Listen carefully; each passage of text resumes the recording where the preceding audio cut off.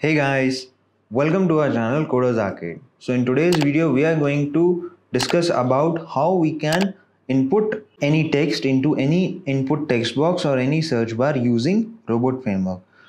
So before we start, let me show you what we are going to do here in this video. So I'm going to open my browser, and after opening my browser I'm going to search for google.com, and here using robot framework I am going to search inside my Google search bar. I am going to search Amazon, and then I'm going to search for Amazon here, and after searching Amazon, instead of Amazon I'm going to search for Facebook and then press enter. So we are going to do the same process but using robot framework. So let's begin. So first of all I'm going to open my pycharm here, and my pycharm is open now. I'm going to go to my projects panel, and then I'm going to create a new file inside my automation directory, and I'm going to name this file as input.robot, and I'm going to press enter, close my projects panel, and here we are going to write our test cases. So let's start writing our code. So first of all I'm going to create the 4 sections which are required in our robot file. So what are those 4 sections? First section is the settings section, then comes the variable section, then comes the test cases section, and then comes the last section, which is the keyword section. So inside a settings section I'm going to include my libraries. So my library will be Selenium library in this case, so I'm going to write library, and then I'll give 2 tabs, and then I'm going to write Selenium library. So I've imported my Selenium library. After that, in my variable section I'm going to create 2 variables. So my first variable will be URL variable, which will be holding our URL for our test case. So in this case I'm going to write https, and then I'm going to write here www.google.com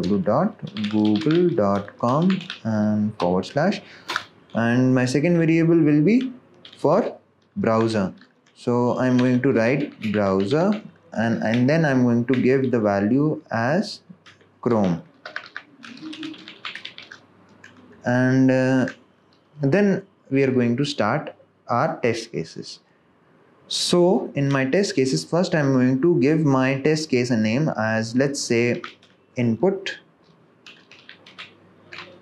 box, and inside my input box indentation I'm going to write my code for our test case. So let's begin writing a test case.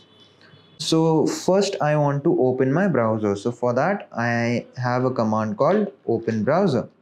So I'm going to write open browser, and then after open browser I am going to give my URL. So I've already created a variable for URL in which google.com is stored. So now I don't want to write this whole google.com again. Instead I'm going to write $, and then I'm going to write my URL here, and then after giving 1 tab space I'm going to write my second URL, which is the browser URL. So this will be, so what will happen here, it will open the browser, then go to the required URL www.google.com, and then it will be open into which browser? It will be open into Chrome browser.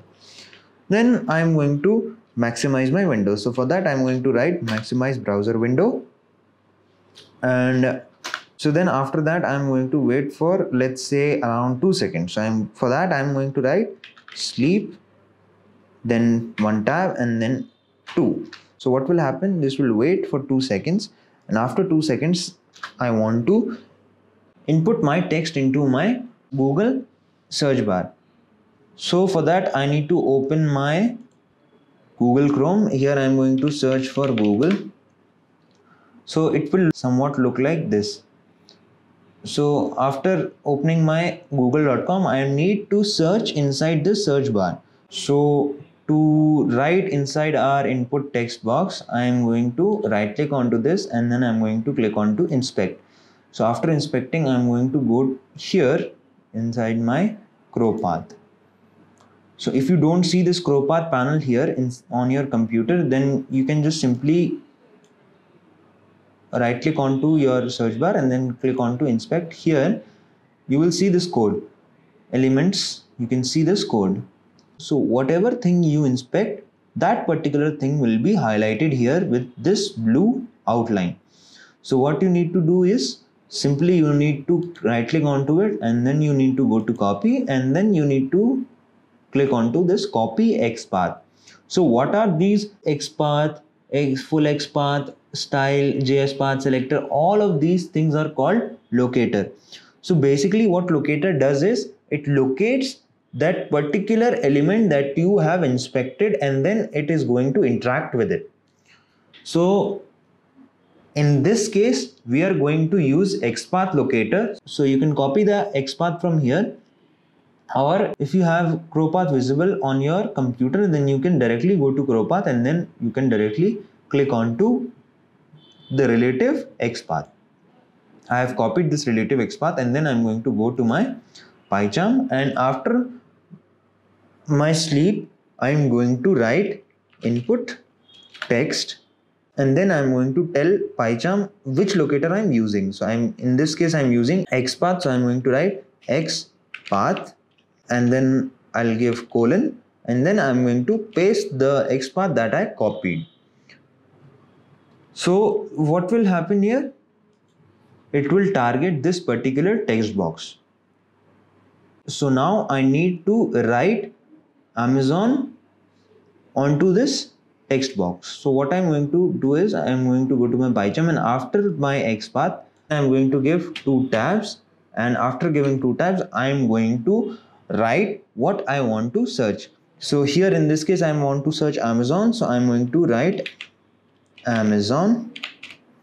So what it will do is it will input the text inside this particular search bar, and inside this particular search bar it will search for Amazon.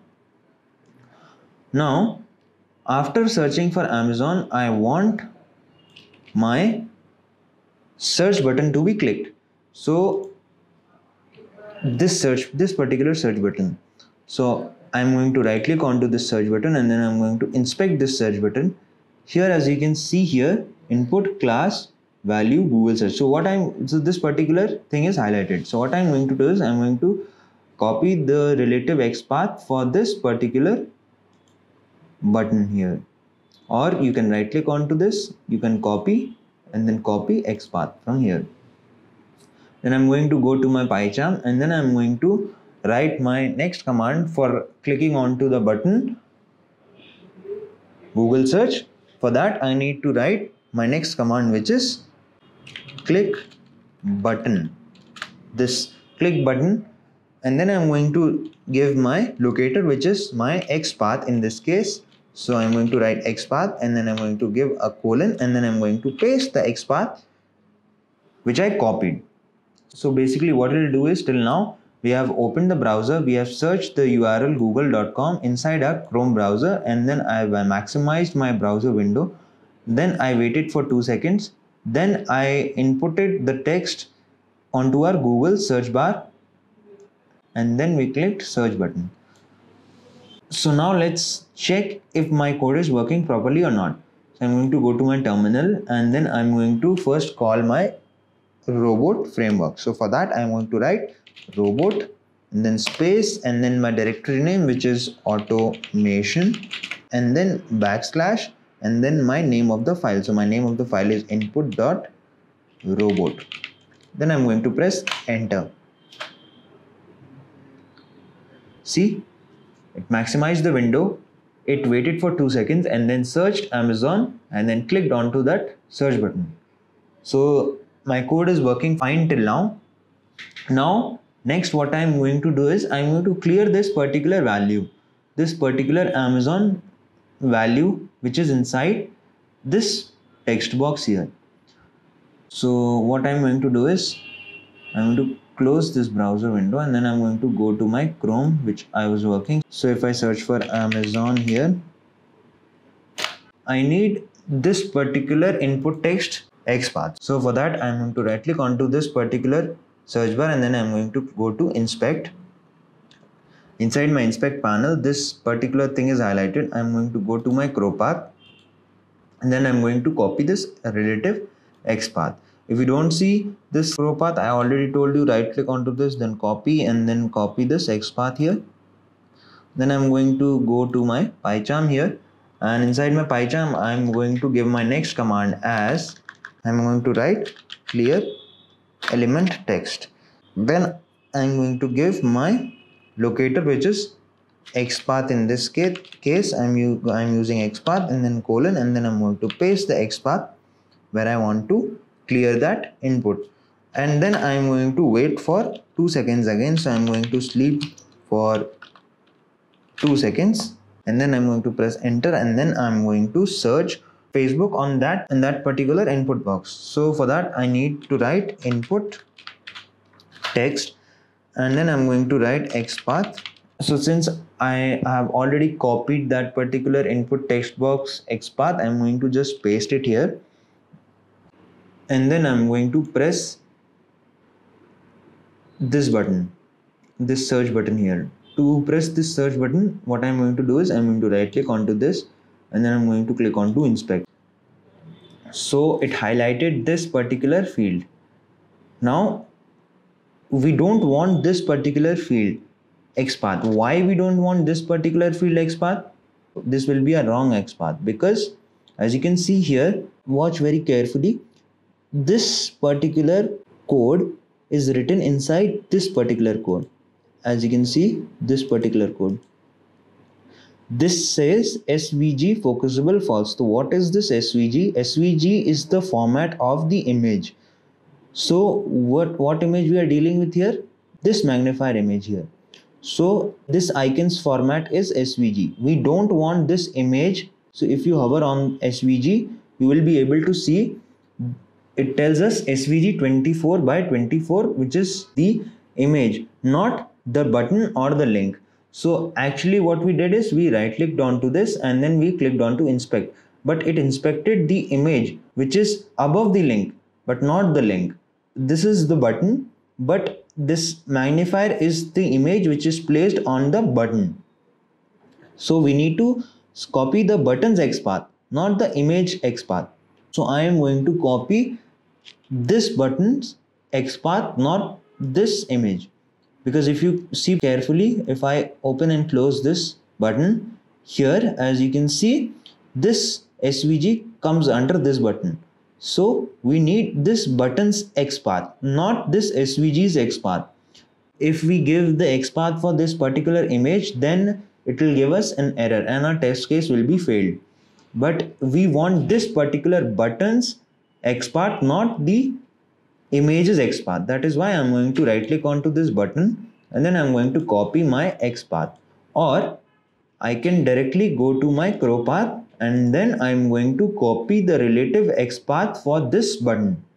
So I'm going to copy this XPath, and then I'm going to go to my pycharm, and inside my pycharm I'm going to write click button, and then I'm going to give the XPath for that button, and then I'm going to paste the XPath. Now our code is completed.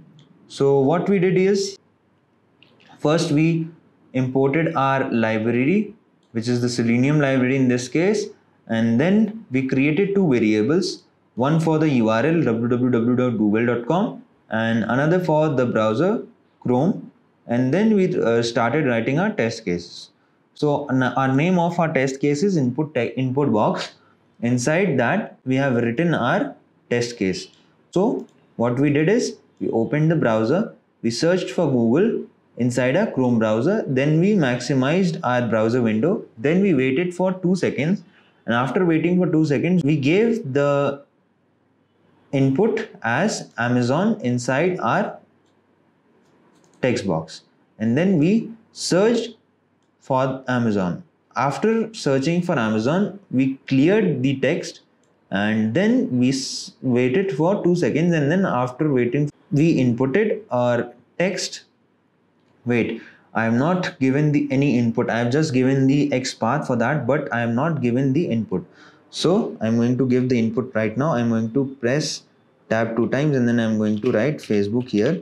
So what will happen here, when I input the text on that particular search bar, I'm going to give this Facebook as the input, and then I have clicked my button right here. So now let's run this code in our terminal and check if my code is working or not. I'm going to press enter, and then let's see, it maximized the window, it waited for 2 seconds, it searched for Amazon, and then it cleared the input text box, and then it searched for Facebook. So our code is working properly. Now if I close it, you can see here pass and pass. It gave me the log files and the output file and the report file. So if I open it in my browser Chrome, you can see here test is passed. All my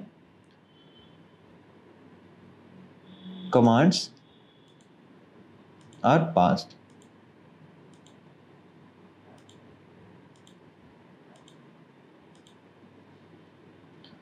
If I go to report, you can see our test is passed. So this is how you can input a text in any text box using robot framework. This is our code.